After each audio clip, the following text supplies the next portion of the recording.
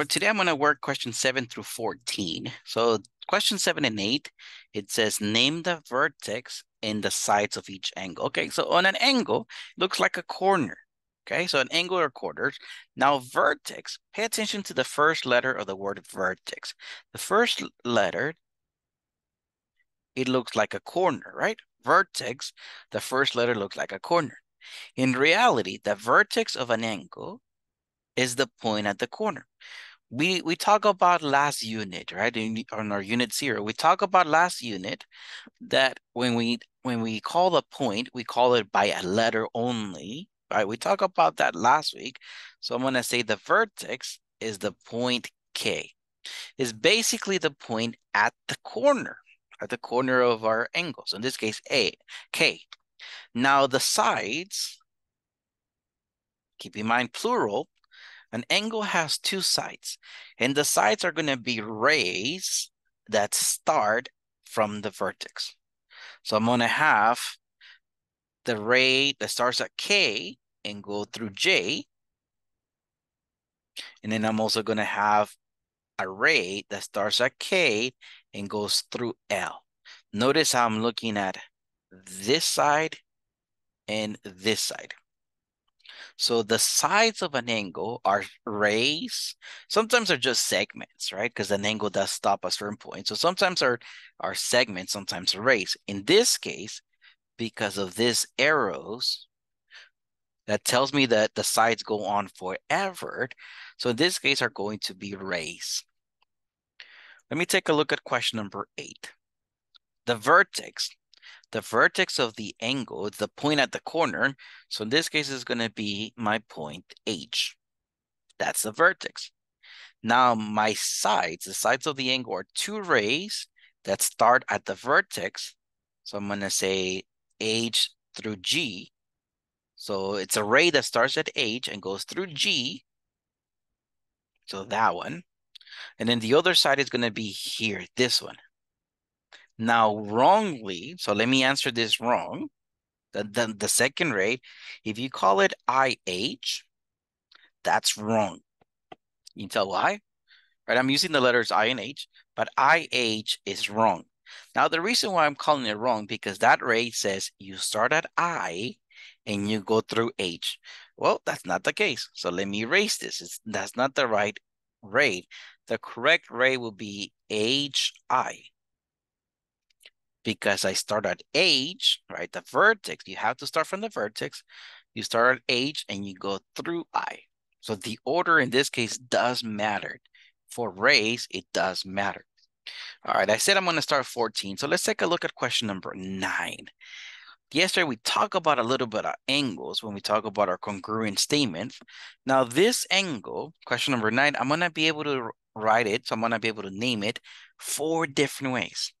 So name each angle in 4 ways. One of them, I see a number there.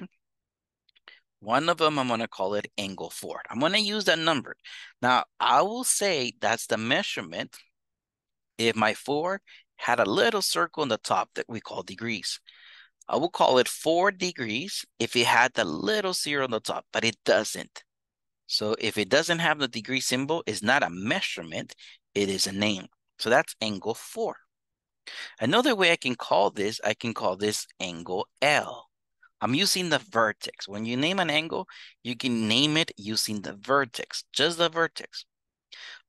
But I have to write this 4 different ways. So there's 2 more. Now the other 2, I'm going to use all 3 letters of my angle.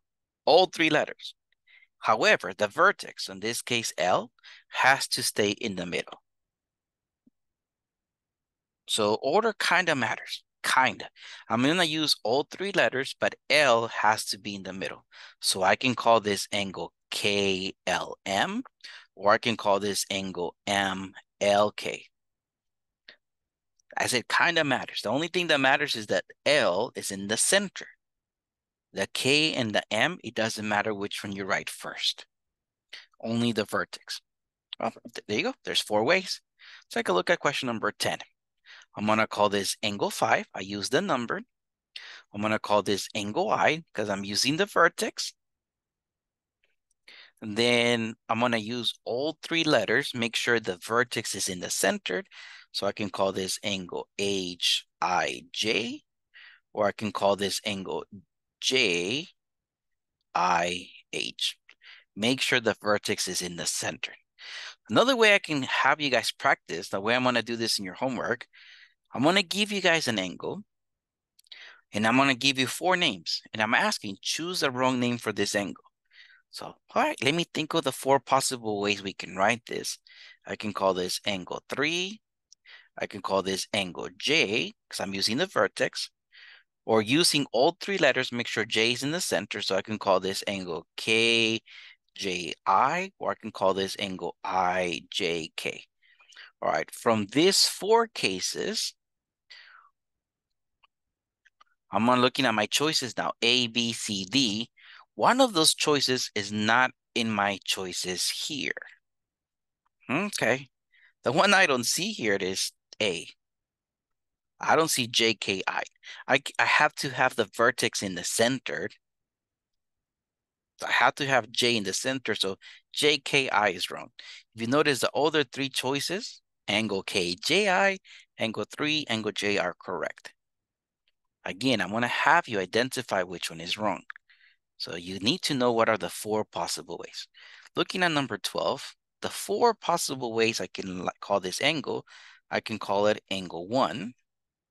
I can call it angle L. I can call this, using 3 letters, make sure the vertex is in the center. I can call it angle MLK or angle KLM. I don't think LKM is correct. Remember here, I'm asking choose the wrong name for this angle. So from the 4 choices, one of them is wrong. Which one is it? In this case, choice C. Now we're going to learn how to measure an angle.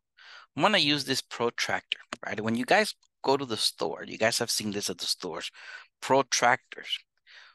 One interesting part of a protractor, let me highlight this circle. That circle, what I'm going to do, I'm going to put it at the vertex of my angle. And when I said angle, I'm going to measure the aperture of my angle. Now, interesting, on my protractor, I see numbers on the outside. Let me highlight the numbers. I see these numbers out here. And then there's some numbers on the inside. I'm looking at these numbers right here. I'm gonna see where do my sides of my angle cross the protractor. When I look on the left side, if I'm using the numbers on the outside, it seems like number 30. When I'm using the number in the inside, it looks like 150. Okay. Now look on the other side of your angle. If I'm looking at the number on the outside, it's right in between 110 and 120. So I'm gonna call that 115. If I'm looking at the angles on the inside, it's in between 70 and 60. So I'm gonna call that 65. Now for me to find out what's the measurement of my angle, I'm gonna subtract my numbers. However, so big however, I can only use outside numbers or inside numbers. So if I'm gonna use outside numbers, I'm gonna say 115 minus 30. I want this to be positive, so start with the big number. 115 minus 30. Now, if I'm gonna use inside numbers, I'm gonna go 150 minus 65. Again, use outside numbers only, or inside numbers only. Which one do you choose? It really does not matter. Your result should be 85. This angle is 85 degrees. If you go 115 minus 30, yep, you get 85. If you go 150 minus 65, yep, you get 85 as well. Again, outside numbers only or inside numbers only. It doesn't matter which one you use. Just don't mix them, okay? Let's take a look at another case here. Here I see a bunch of segments and I see a different type of protractor. But now here, I need to do measurement of angle AOC. So let's pay attention to this. Measurement of angle AOC. That little M at the front, that means measurement. So what I'm doing is I'm connecting A with O with C. Okay, so now I see my angle. If I'm looking at the outside numbers, my numbers are 35, and then here are 1/15. Outside numbers only. Now, if I'm looking at the inside numbers only, I get 145, and then here I get 65. Okay, so if I'm gonna use outside numbers, I'm gonna go 1/15 minus 35. I start with the big number because I want my answer to be positive. So 35 minus 1/15 gives me negative. Instead, go 1/15 minus 35. So if you're using outside numbers, 1/15 minus 35. If you're using inside numbers, 145 minus 65. No matter which one you use, your result should be 85 degrees. So in your homework, I'm going to use both types of protractors. The one on the left is the one that you usually see at the stores. So that's why I provided that one. But I want you to focus on outside numbers only or inside numbers only. So make sure you know how to use a protractor.